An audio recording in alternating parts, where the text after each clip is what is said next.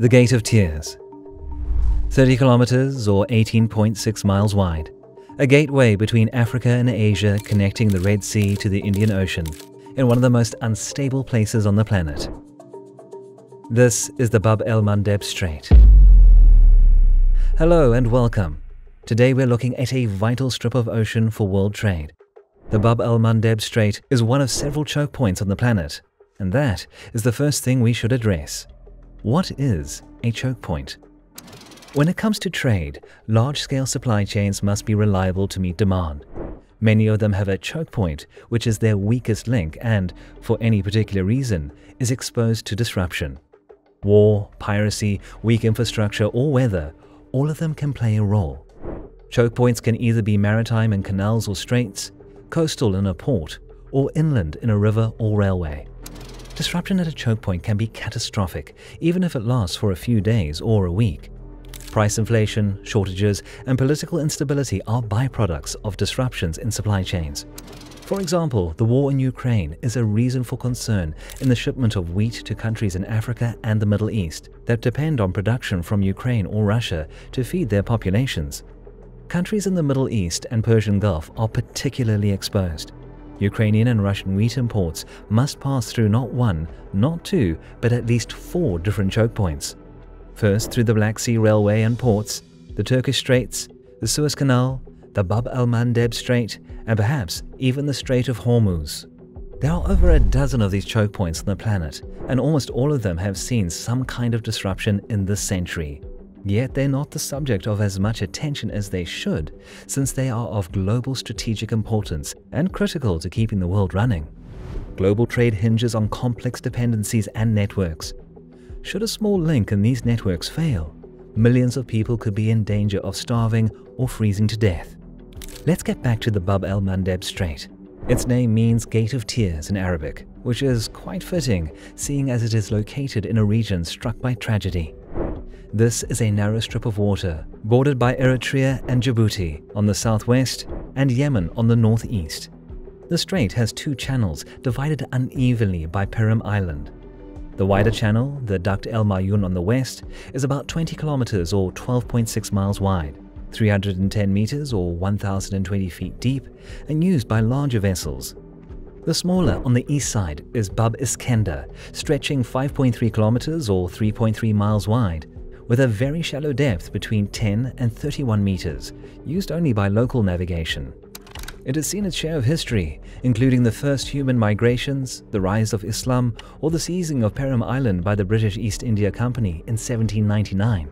Later, the opening of the Suez Canal in 1869 made the strait an important piece of maritime transport, even more so after the discovery of oil in the Arabian Peninsula. The strait also witnessed the blockade of Iranian oil tankers in 1973 during the Yom Kippur War. 3 nations are located directly on the strait: Eritrea, Djibouti, and Yemen. The Bab El-Mandeb connects several exclusive economic zones, those of Djibouti, Yemen and Somalia in the Gulf of Aden, and those of Eritrea, Yemen, Sudan, Saudi Arabia, and Egypt in the Red Sea. All except Eritrea are parties to the UN Convention on the Law of the Sea, which is one potential source of disruption in the strait, mainly between the Yemeni Hanish Islands and the Eritrean Islands on Eritrea's territorial sea. In fact, the Hanish Islands were a point of contention between Eritrea and Yemen. It took a tribunal to declare in 1998 that the islands belonged to Yemen.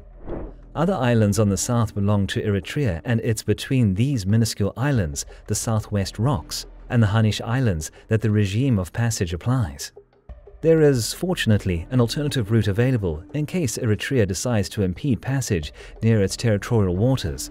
That passage is located north of the Hanish Islands and between them and the Abu Ali Islands, in what is known as the Abu Ali Channel.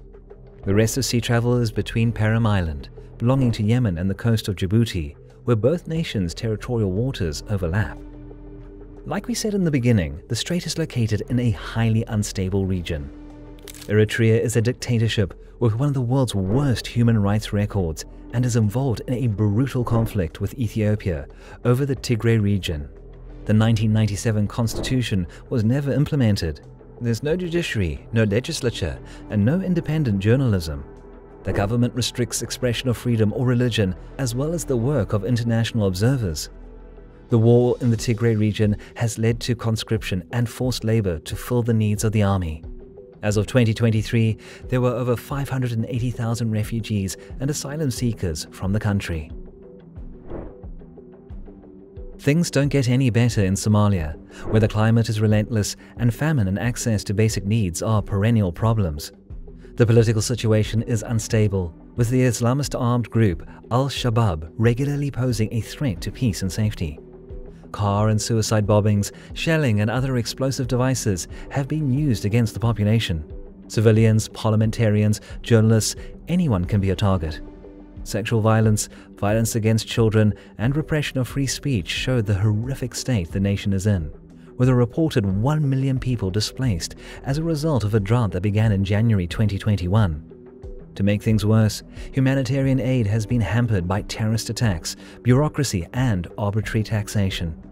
As of 2023, the country is divided into zones of control between different opposing factions.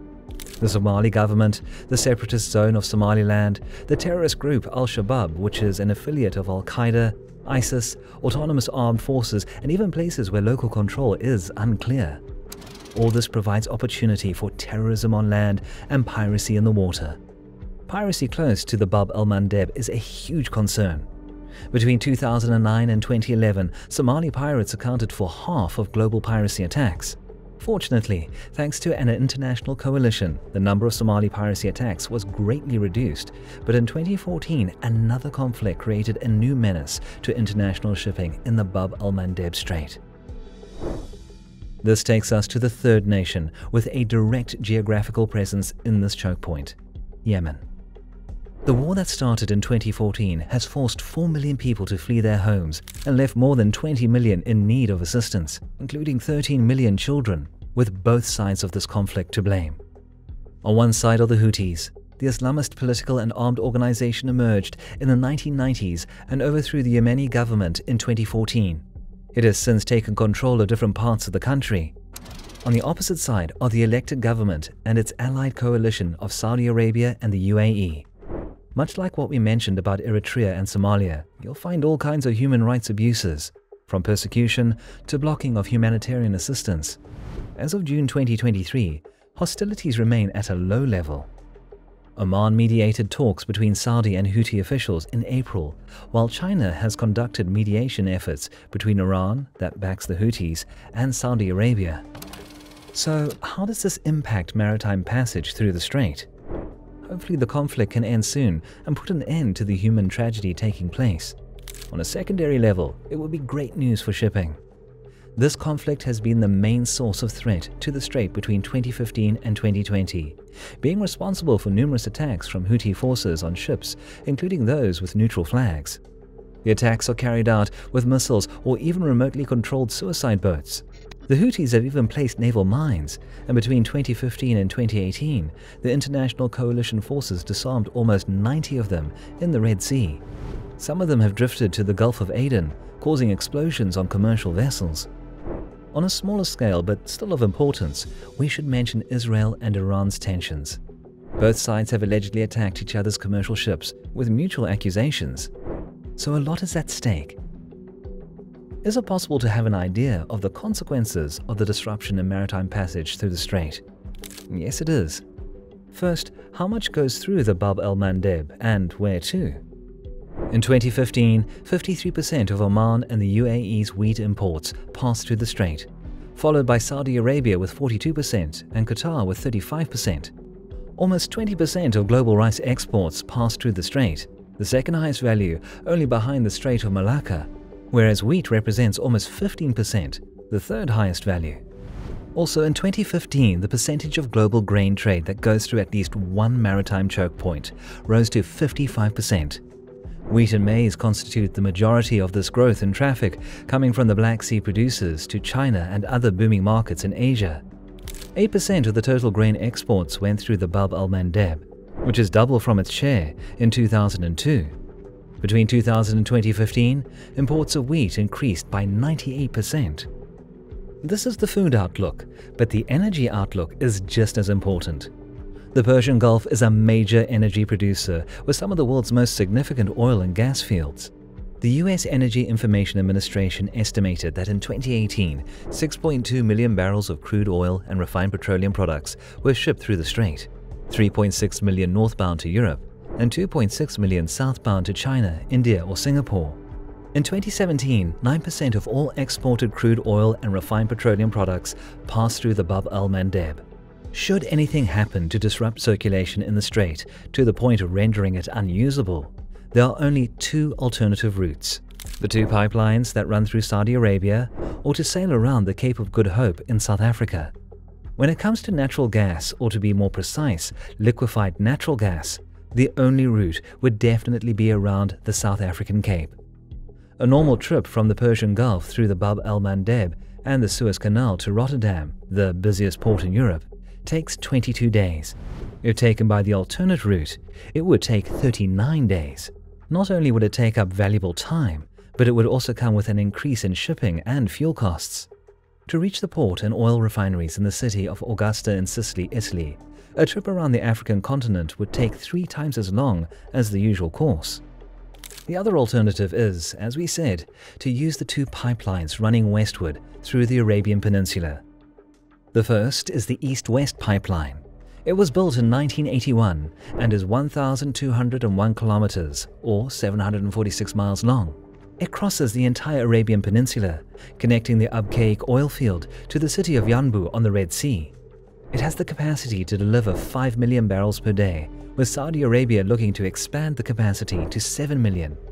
Running parallel to it is the Abqaiq-Yanbu LNG pipeline. It runs from the city of Shedgum, ending in Yanbu. The largest pipeline in Saudi Arabia has the capacity to deliver around 290,000 barrels per day. These pipelines are very important for Europe, as the continent imports most of its energy. Next are some of the overall figures regarding the EU, and please remember that the EU does not represent all of Europe. In 2020, the EU imported 58% of its energy consumption. It imported 57% of its natural gas and 71% of its oil and petroleum products. The focus here is on energy imports from Russia, since the EU is looking to decrease its dependence on Russian oil and gas as a result of the Russian invasion of Ukraine.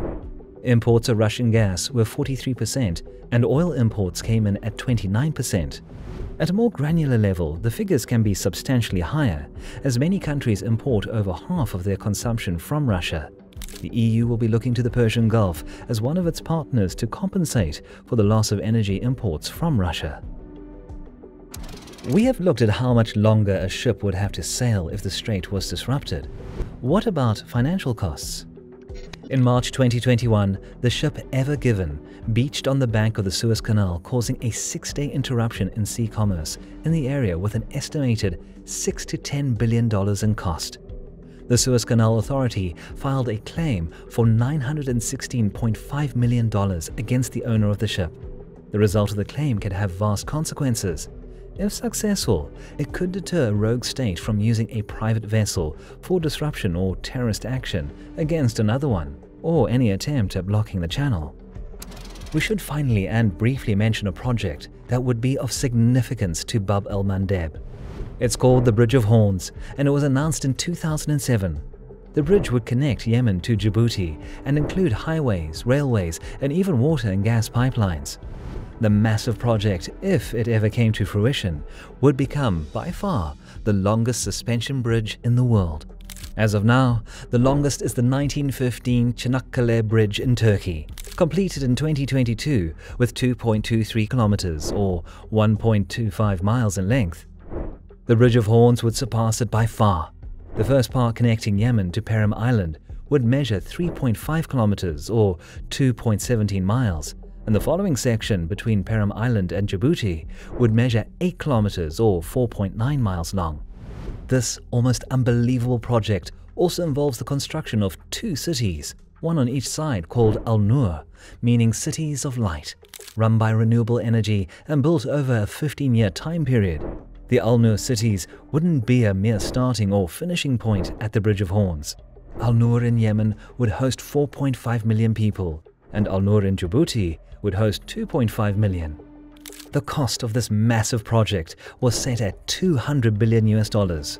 Of course, this was all way back in 2007, so the cost today would be significantly higher. As of 2023, beyond the massive complexity of the project, the difficulty of habitable conditions in the region, and the instability around it, nothing more about the Bridge of Horns has been said or revealed, and the project is believed to be either delayed or cancelled altogether. This is all we have for you today. We hope you've enjoyed it, and we'll see you next time.